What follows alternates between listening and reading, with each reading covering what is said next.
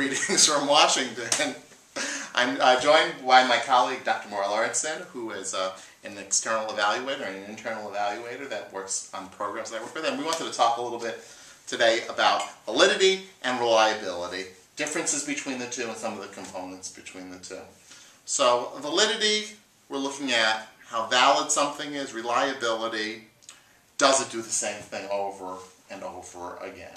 The best example I ever heard was the example of getting on a scale, and a reliable scale gives you always the same number, or very close to the same number, whereas an accurate scale or a valid scale actually gives you the correct number. So ideally, you would like to have both. Right. Right? Unless you're like me, then maybe you'd want to have a non-reliable a reliable, scale. non-accurate scale. A non-valid scale. Which is reliable, I guess. All right. So when I think of validity, I think of two things. I think of external validity first, and that's the generalizability, how something can apply to other situations. And then, on the other hand, you have the internal validity, and that's really looking at the cause and effect of something internally. So if you have some sort of tool that you're measuring, you want to know, does it do what you say it's supposed to do? Well, absolutely. And if one part of the instrument is measuring something, does the rest of the instrument support it? So it's really an issue of within the instrument and within the testing, are you getting valid results? Okay. So three major types of validity. First is the criterion validity. And does it match a standard? What is the criteria you're trying to relate something to, and does it match to that standard? Absolutely. And there's two ways to think of it. Is there concurrent validity, criterion validity, and that's a measurement against the benchmark, and then the predictive validity, does the measure predict something that happens Absolutely. In the future? Accurately, of course. Accurately. Right. Yeah. And then we have content validity, and that's does the instrument or the tool match the target content uniformly? Absolutely. So if you're trying to measure something, are the items representative of that entire realm of content? And then we think about construct validity.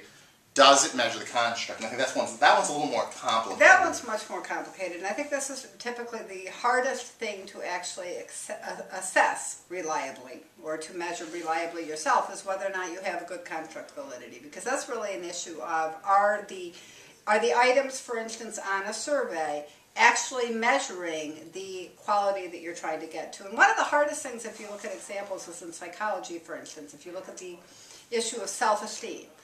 This is a good example here, because it's very difficult to measure self-esteem. And so your question becomes, are the questions on your tool actually measuring self-esteem, or theoretically measuring something else that you don't know about? Right. So, and really there's no absolute way to measure Absolutely. something. You don't prove anything. We're really trying to demonstrate if something is in fact supported.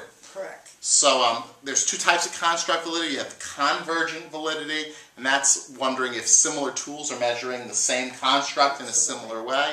So if you're measuring self-efficacy Self-esteem. or self-esteem, does your self-esteem instrument measure the same thing my self-esteem instrument measures, and do we get similar scores with different populations, for example?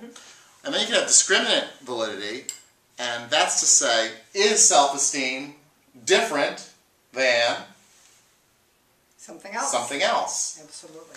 Like intelligence or whatever the other... And does it actually, when you're looking at the results, you're seeing that it really seems to show self-esteem instead of intelligence? Exactly. And whatever items that you might have that measure intelligence, are they really seeming to show that? Yeah. Right? So that's a good way to think about validity. I'm going to look at a separate concept, although totally integrated, and that's reliability. Does it do the same thing over and over and over again? The first form of reliability you want to think about is internal consistency. So if you have items, does a person or different people score in a similar fashion? Absolutely. So and that's kind of tricky in the sense that if I answer low on something and high on other things, do other people like me measure low on something and high on those other items at the same time? And then the next part of reliability is if you take it and then you take it again, do you get similar results? Because if your results are different, that's certainly not reliable. Time over time, you want to use the same thing and have that. And there are other ways to measure reliability. You can measure split halves. If you take one reading of the instrument and you split it up into pieces, does it still do the same thing? And then sometimes you have different versions of instruments and do the alternate forms consistently measure the same thing. Yeah. Absolutely.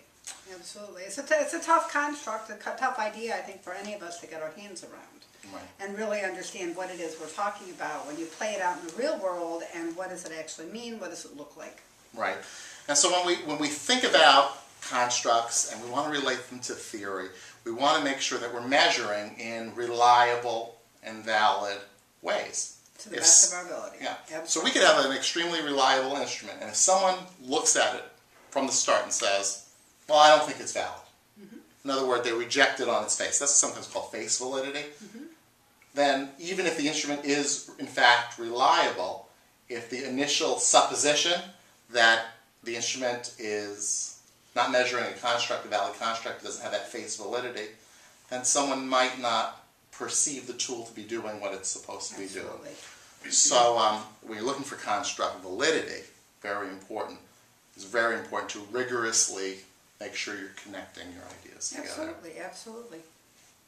So anyway, this has been a little bit on construct validity and reliability, measuring the two, and looking at how they can be used in instruments. Thanks for your time, Maura. Absolutely. Thank you, Frank.